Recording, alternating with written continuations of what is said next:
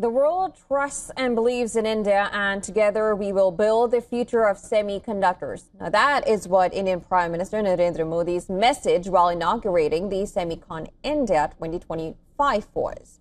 PM also outlined a bold vision for India's role in the global technology landscape. The three-day conference aimed at catalyzing India's semiconductor ecosystem has brought together more than 20,000 participants, including CEOs of leading global chip makers, policymakers, innovators, and students from across the country.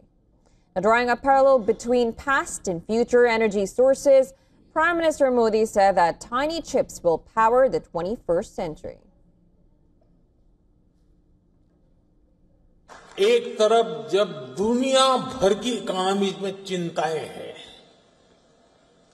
आर्थिक स्वार्थ से पैदा हुई चुनौतियां हैं, उस माहौल में भारत ने 7.8% की ग्रोथ हासिल करके दिखाई है. This vision follows PM Modi's recent visit to Tokyo. Electron Miyagi Limited, which is a leading Japanese semiconductor company. There he underlined the strong complementary between India's growing semiconductor manufacturing ecosystem and Japan's technological strengths. PM Modi emphasized that the semiconductor sector is a key area for India-Japan cooperation, a partnership that promises to accelerate India's rise as a major player in the global chip market. India's semiconductor market is on a sharp growth trajectory.